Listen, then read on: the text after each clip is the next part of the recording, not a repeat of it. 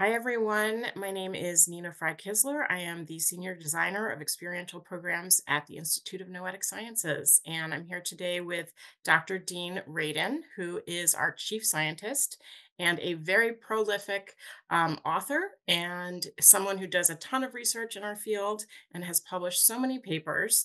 He actually has a really fun book that he published recently. I am going to talk to him today about a new project that is called it's about the Research Network for the Study of Esoteric Practices.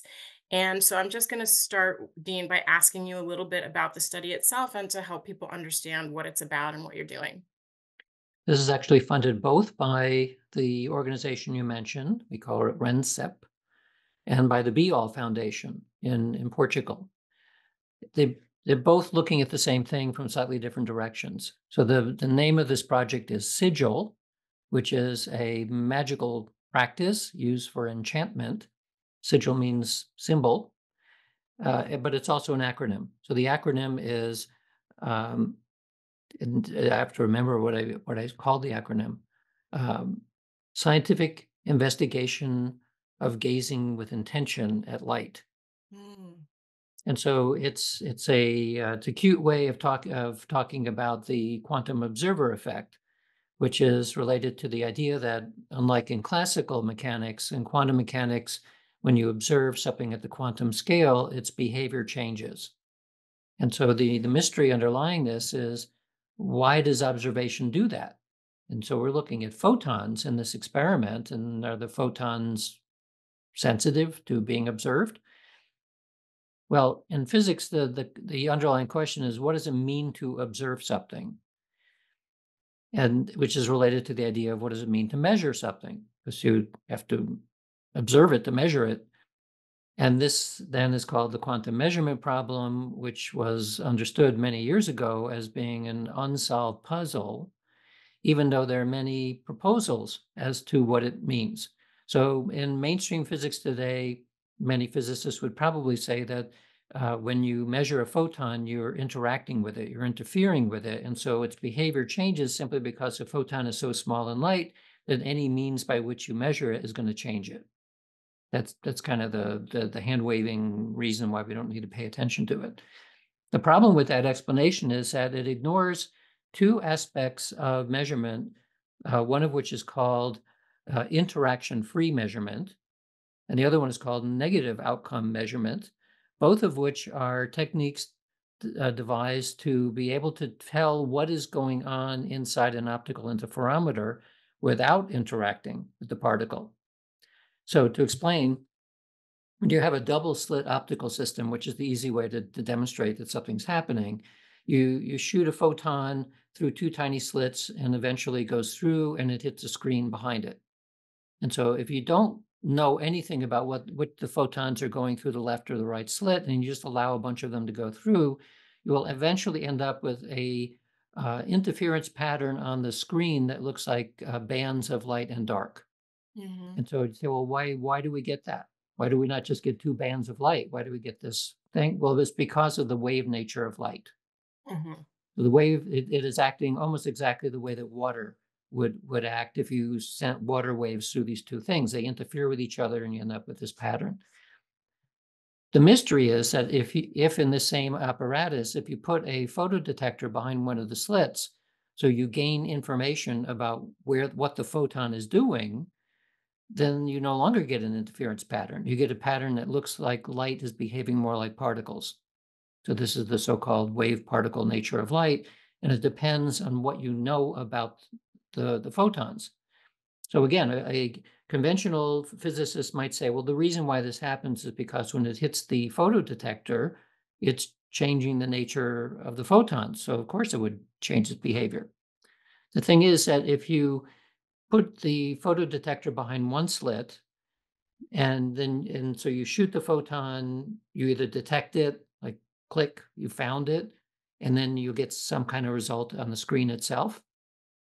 Well, what happens if you shoot a photon and you don't get anything in the photodetector? It means you know that it went through the other side. Hmm. So it had no interaction with anything. It went on the other side. You know it went through because it ends up on the screen, but it no longer acts like a wave. It's acting Hmm. like a particle. So this is one variation of a interaction-free measurement where it's your knowledge that you of what is going on that seems to make the difference. Well, that's important because how do we gain knowledge? What does it even mean to gain knowledge? It suggests that there's something about conscious awareness or consciousness that is involved in the process. So the sigil experiment is one of a long line of experiments that we've done to see whether or not something about conscious awareness is involved in the behavior of photons uh, Mhm. directly. So we were still using an optical interference system in order to do these kinds of measurements, but nevertheless, it's all about what is the role of consciousness in the physical world. So that's what that experiment's about. Okay, great. Great explanation. And I wanted to ask if you want to share anything more about the actual details of the study itself in terms of are there participants? Are you anything else about how you're actually implementing the research itself? What I'll say is that because of the involvement of RENCEP, the Research Network for the Study of Esoteric Practices, their interest is magic, Mm, real magic, not mhm, stage magic. And so, as part of the recruitment for the participants, I wanted to recruit 50 people to do this. So we went through a multi-step process to find people with the right kind of practices. And I settled on half of the people would be experienced meditators, and the other half would be experienced esoteric magicians. mm, And the reason for that distinction is that the meditators usually have practice on inward focus of attention. Whereas magicians have a practice on external focus of attention. Meditators want to develop the inside. Magicians are interested in affecting the physical world outside themselves. And this experiment, the sigil experiment, like any experiment in mind matter interaction, is all about doing something to the outside world, not the right. inside. Now, previously, I had usually recruited meditators Mm, because I wanted to see whether people who had practiced in focusing attention, regardless of where it was going, might be better than people who did not have such practice. And there is evidence that that's the case. So mhm, now I'm doing more refined version of where is that practice focused. And mhm, so to make a long story short, we had ended up with 48 people who finished their assigned data and we analyzed everything. And the magicians did significantly better than the meditators. interesting. So it does suggest that there's something about how you are focusing your attention, and it's a little bit not. It's more unusual to find people who have practice in outward focus of attention, which in magic would be called enchantment. Mhm, They did better on this task. So that actually suggests even better ways in the future to select people who are very focused on external focus of attention, which would include martial artists. mhm, Because that's also, especially people who do combat, because it's all mm, about anticipating and observing what is happening outside of yourself, not inside so much. interesting. Okay. And so you are, I just wanted, so you're done with the data analysis, and my guess is you're working towards publication at this point. Yes, Okay, I'm currently documenting the result. So this great. was a pre-registered experiment. So we, Mm, we had three hypotheses that I registered before we did the study, and then that forms part of the description then of what we end up with. okay, great. So now I'm going to ask you the next question, which is the so what question. So, why should this matter to people in their day to day lives? And how might this impact the way that people think about their own consciousness and capacity and things like that? Right. So consciousness we can think of as having two components. One is awareness, like self-awareness, the simply the idea that we're aware of anything, that we have experience. But the other aspect is agency. We feel that we have free will. There are arguments that say that we don't, but most people would agree that they have free will because even the ones who are arguing that we don't seem to be pretty passionate about that. And that seems to require some kind of internal free will to make that decision. So we have awareness and agency. It would be interesting to know where does the agency stop? So we Mm, know that things happen in the world because we have an idea and then we do something about it physically. But is it more than that? Is simply thinking about something in the world, does that actually influence it as well? So we kind of hear this in a sad way whenever there's a shooting, everyone offers thoughts and prayers. Mhm. Well, if your sense of that is that all is it's doing is just internal self-care, that's okay. I mean, that's something. But what if it does something more than that? Well, Right. there's 50 to 100 years worth of experiments on mind matter interaction suggesting that not necessarily thoughts and prayers, but focused intention does influence the physical world at a distance outside of your body to a very small extent, but Mhm. nevertheless a real measurable extent that we can see in the laboratory. Well, Mhm. that changes the game completely It because does. now we're engaged in some way in the way that the physical world works. Right. We don't know to what extent. Does it Mhm. matter if it's a one person or a billion people thinking along certain lines?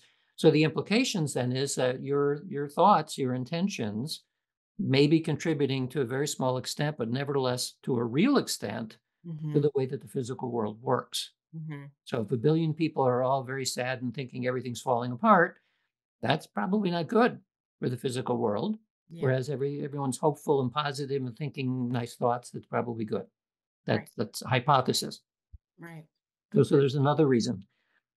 The other reason is that when you look at the nature of consciousness, especially unusual kinds of experiences, psychic, mystical, spiritual, magical, all of those, that realm, near-death experiences, out-of-body experiences, they're all transformative. Yeah. They transform people from whatever personality they had before almost instantly. Mhm. A single experience, a single psychedelic experience, a single experience will transform the person's personality into a pro-social direction.